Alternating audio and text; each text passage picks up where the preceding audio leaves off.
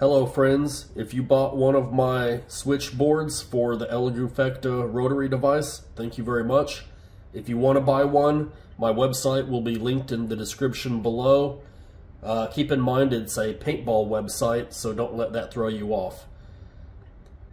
Your kit will come with the circuit board, the switch, 3 male connectors, 2 female connectors, and 4 manufactured pre-crimped wires. Although I will probably assemble the cables before I ship these kits. To build this, we're going to start with the 3 4-pin connectors. Go ahead and press those into place on the board.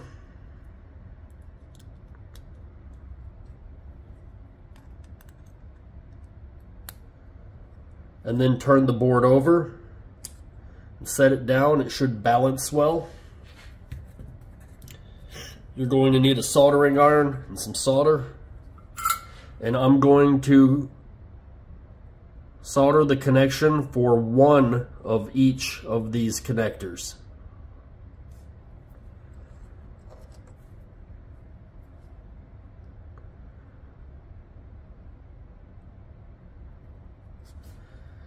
That allows me to pick it up and inspect the position of these connectors.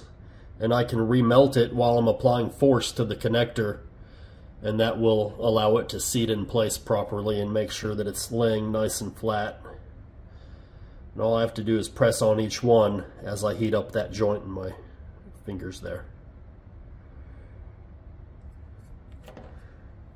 Now that all of those are in place, I'm going to go ahead and make all the rest of the connections.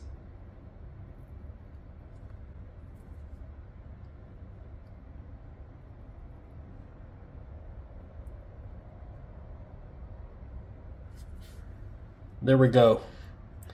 Next, we will install the switch itself. Go ahead and press it into position. I'm just going to lay it down at an angle like that. And I'm going to solder 1 pin, this top corner up here. And then, because the switch is installed at an angle right now, I'm going to do the same thing I did last time. I'm going to push the pin, I'm going to push the switch down while I heat up that connection. And I can feel the switch fall into place there. There we go. Now I can make all the other connections. It is a little bit uncomfortable to solder at this angle like that. But you can do it. It is possible. Although it might be easier to rig something up which would allow you to solder this flat. Problem is, it just doesn't lay very flat with that switch on the back. Alright. So, inspect all of your connections.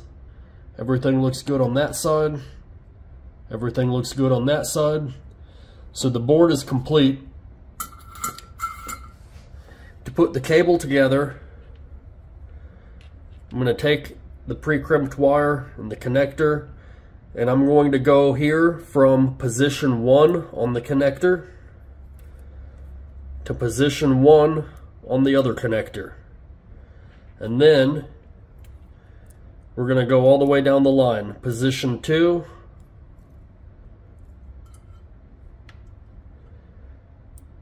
to position 2, position 3,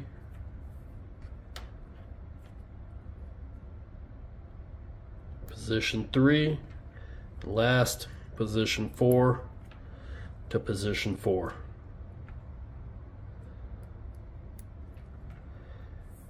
And now your connector is complete, and next we install the board into the machine. I mounted my switch right at the front of the machine next to the touchscreen panel.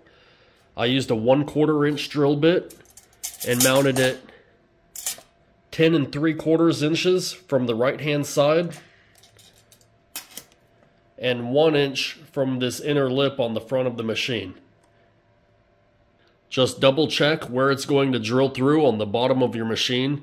Make sure you're not going to damage any of the pre-existing electronics, and make sure there's room for the board to fit easily. Okay, I've got the machine upside down now. My hole is drilled right here. So I'm going to go ahead and install the switch. I'm going to install it with the rotary attachment facing forward into the machine.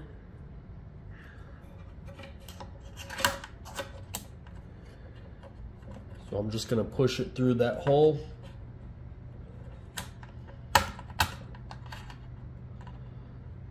Get it facing forward.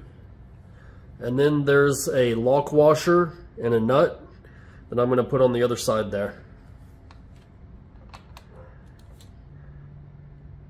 Alright, that's snug for now.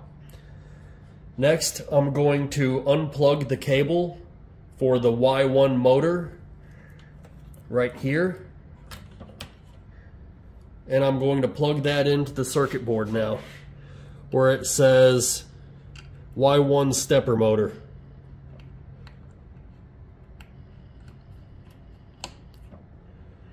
There it is. Next, I'm going to plug in the cable that comes with the board, and that's going to go where the old motor was plugged into on the main board.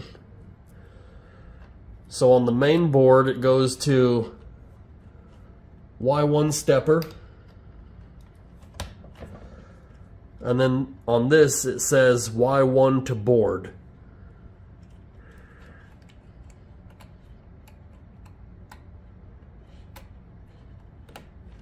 Alright, and then you probably want to tuck your wires and zip tie everything nicely.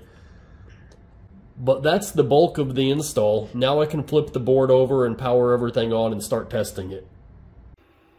Alright, I've got the machine turned over, turned on, and ready to go. I can hit my Y plus and Y minus to make sure that the main axis, the main Y axis, is still going in the correct direction.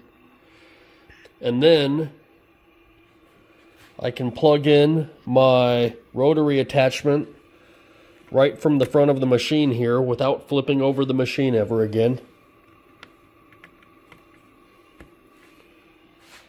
And then I just flip the switch,